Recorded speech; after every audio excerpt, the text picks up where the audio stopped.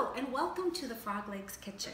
I am Mrs. Froglegs and today we are going to make a great fall treat. We are going to be using everyone's favorite apples. This time of year in Washington we have a plethora of apples, so we're going to be using our apples, a little bit of puff pastry or pie dough, and we're going to make a beautiful apple pie rosette. I'm going to show you how to do that. So the first thing we're going to do is take our pie dough.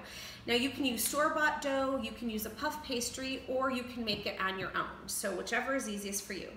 What we've done is we've melted some butter and we're going to brush our dough and our crust with a little bit of butter just so it has a nice light coating on it.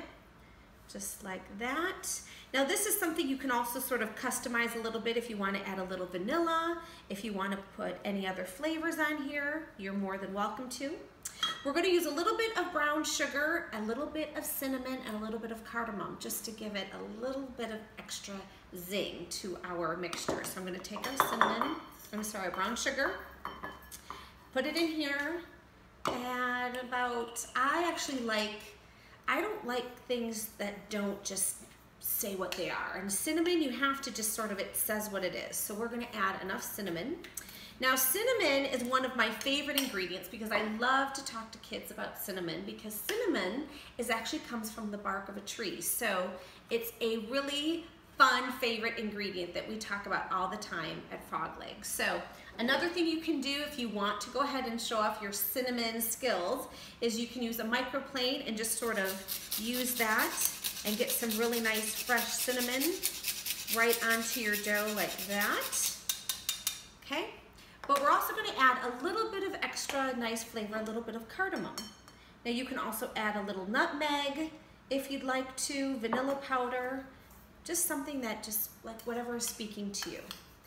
There's also the opportunity, we're gonna keep ours with just our cinnamon and brown sugar mixture, but some people do like to go ahead and use like a marzipan or a cream cheese mixture that you can put on there to really sort of zhuzh it up a little bit. So we're going to just take our cinnamon and go ahead and sprinkle it on. We'll make sure we get all the corners done just like so. Okay, so we've got a nice coating right on our dough, maybe a little bit more. I don't think you can have enough of this. Okay, so then what we're gonna do is we're gonna take our apples. So any apple will do. We've gone ahead and sliced up some apples, and it's also really fun it's also really a good idea to microwave them or heat them up just a little bit just so they become pliable, because when we roll them, you'll see having a little bit of loose texture to them makes it a lot easier to roll. So we're gonna take this, so we've got our sliced apples, we've got our dusted pie crust, and now what we're gonna do is we're gonna make these into slices. So I'm just gonna take a small pizza cutter or a knife and make these into slices just like so, all right? So you can go ahead and do this. And this is something that is a great activity for kids to do because they can pretty much do all of this and really have a lot of fun. So one of the tricks to remember is we're gonna take our apples, but you want to take the skin and have the skin side out. And why you do that, you'll see, is that when you bake it, you'll be able to see the color. So you want sort of a little bit of that color to pop out and look really pretty. So we're just gonna layer our apples like so, just like that, okay? And then we're going to roll them up.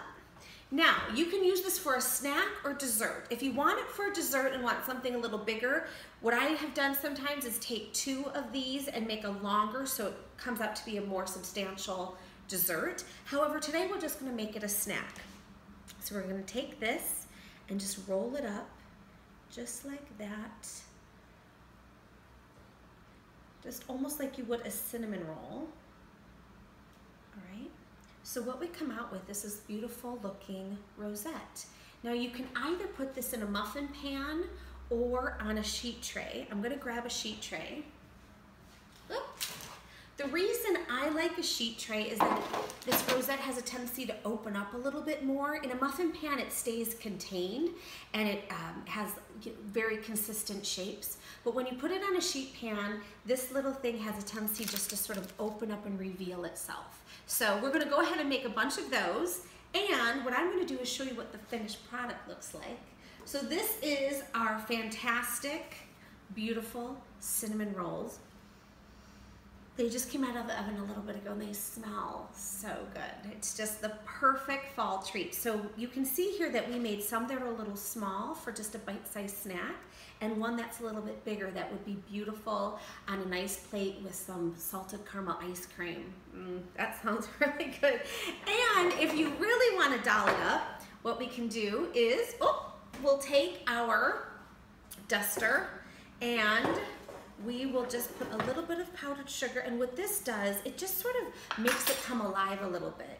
So you just want to take it like this, do a little dusting, and it just adds a little added elegance to it. I don't think you can go wrong. So just like that, voila, enjoy.